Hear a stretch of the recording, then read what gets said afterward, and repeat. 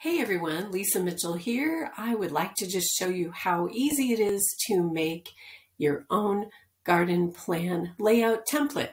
So first, I'm in Google Slides and I just simply drew a square shape. I put in a couple of text boxes.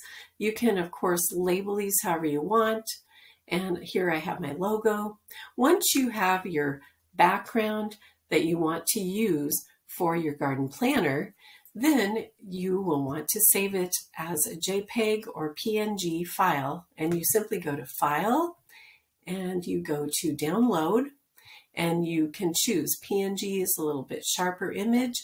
Whichever one you choose, just go ahead, it will download, and I'm not going to go through that whole process, but it will be in the files.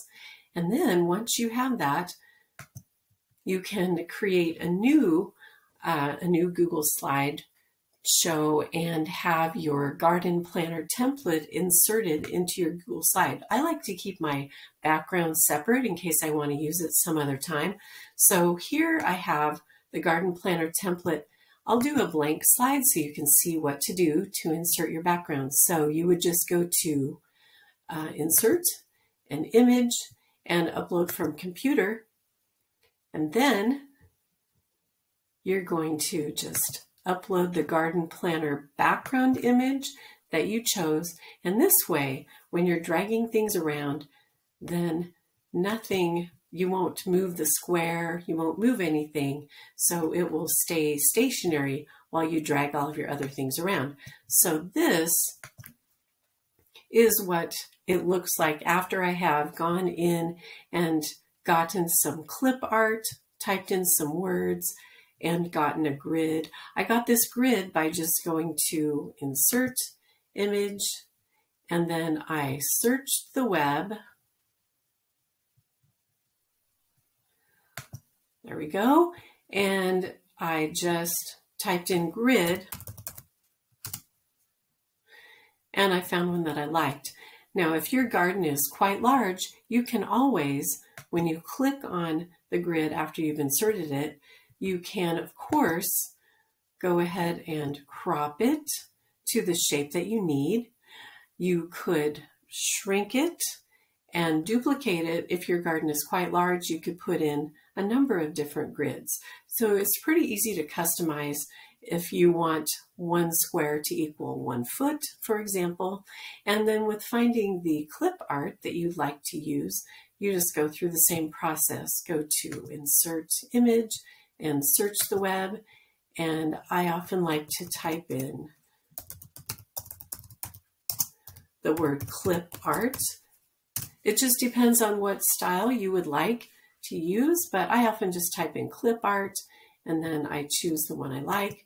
And then what you might be thinking also is, wow, this is going to be really hard to drag all these things over, and they're a little bit large for the grid. So what you can do is you can always go into View and you can zoom in, or you can go to right here, the little zoom. You can zoom in, and once you do that, then you will have a larger work area, and it's easier if you would like to just go ahead and shrink your clip art and put it in wherever you like. So I could shrink this, my raspberries.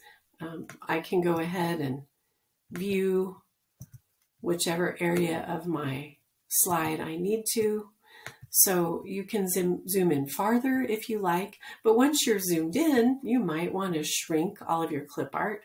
Another thing that you might want to do is you might want to stack your clip art images on top of each other. So if I move over one squash, I would still have a couple left over here to use. So that's just another idea. It just depends on what you would like to do with this. This is super easy to customize.